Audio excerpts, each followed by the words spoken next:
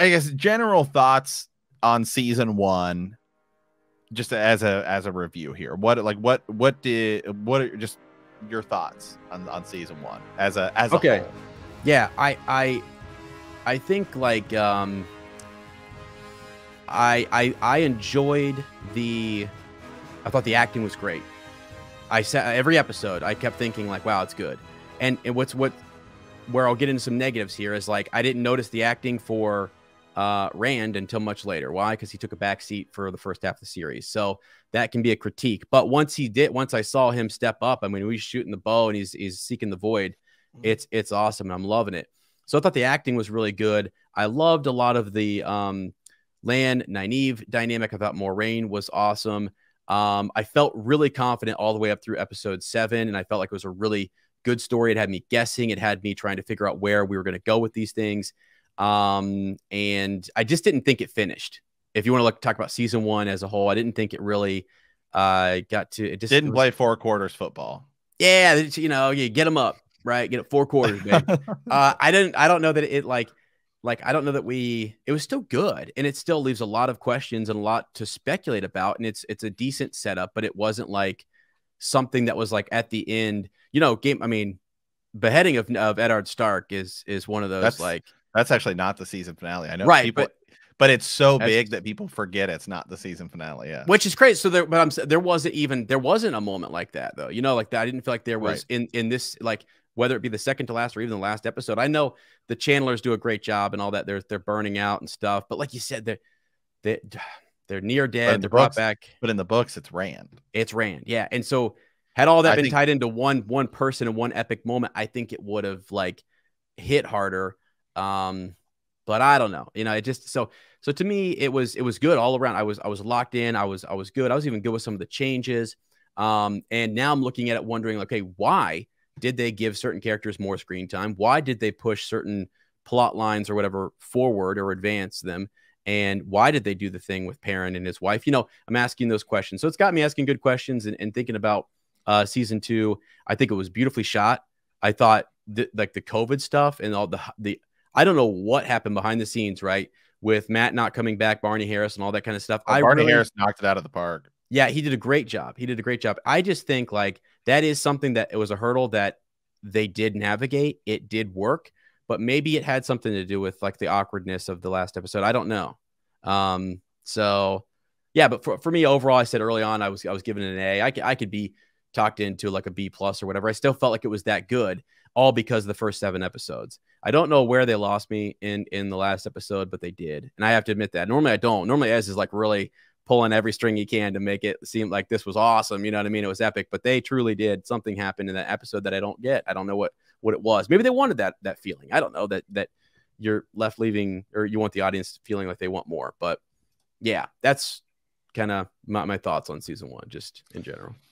Yeah, I mean, man, a lot of people are saying, I think a lot of people are kind of on the same thing here. Just looking at the chat, a lot of people are like, man, there were definitely parts I liked. Definitely ready for I still want more, even though I didn't like that final episode. Sure. Yeah. There's definitely parts. And I think that's sort of a success, is that at the end of the day, we all are sitting here wanting more. Another shot. Yeah. Man, I generally loved episode 1. I just loved, and I think, and I still go back to it. It's just because I saw so much of all of the stuff, like getting the hype and like doing it live streaming with you guys.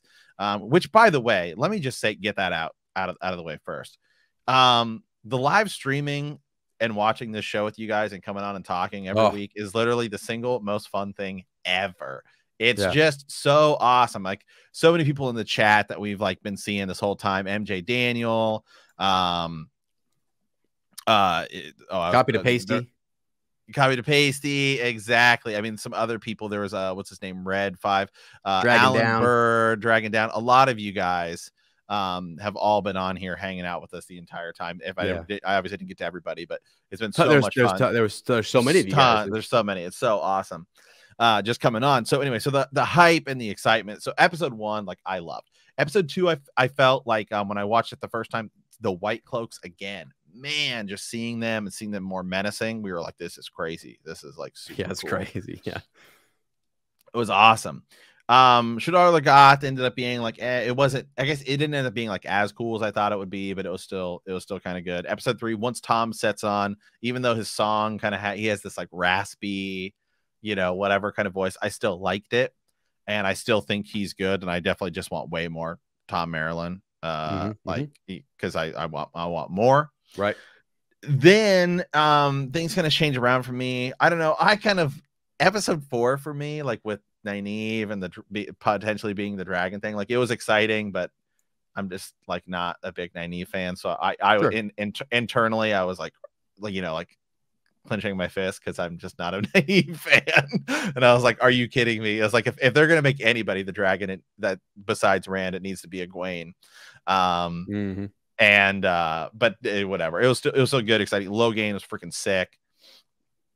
And then I really felt like, man, I felt by the end of episode 3, like 3 through 7 is like they've hit their stride, and it's just climbing. And it just felt like each week it was just good stuff.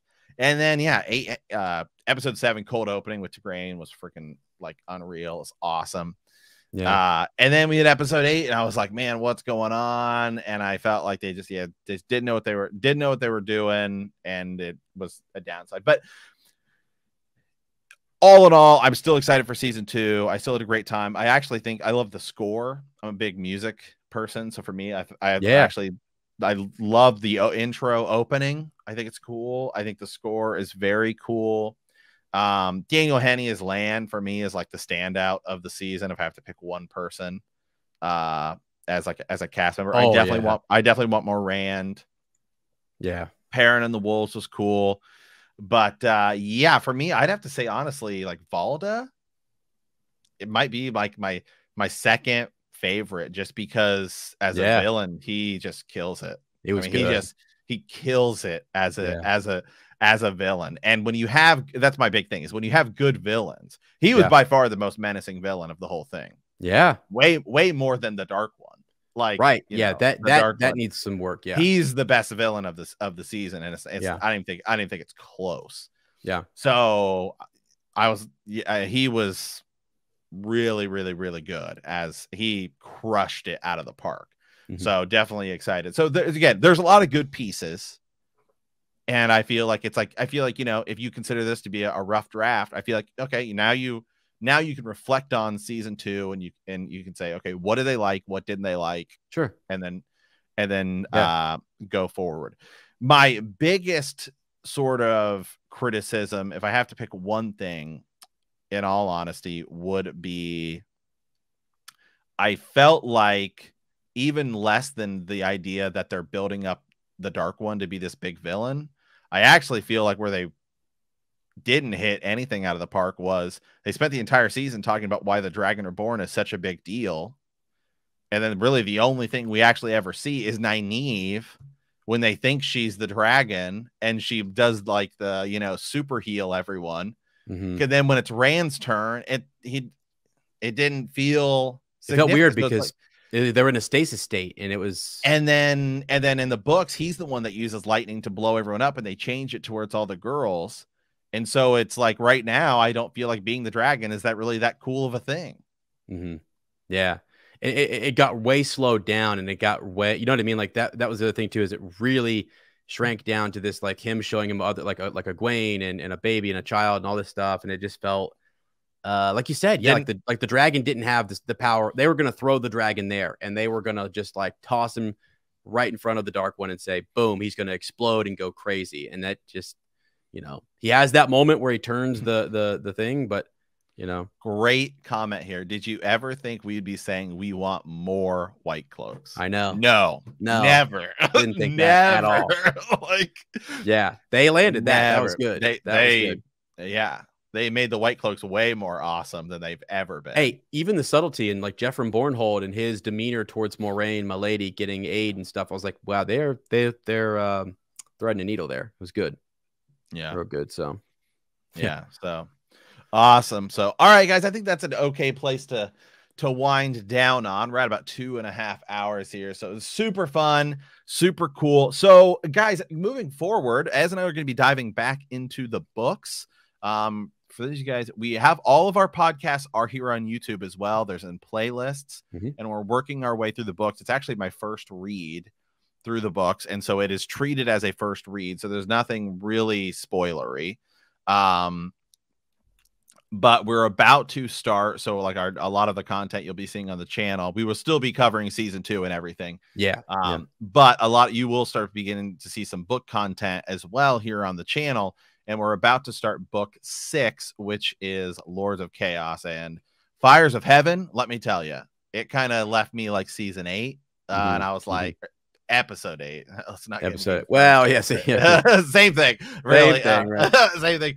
And so episode 8, that's kind of how I felt a little bit about Fires of Heaven, but man, I'm back into Lords of Chaos and just picks right back up.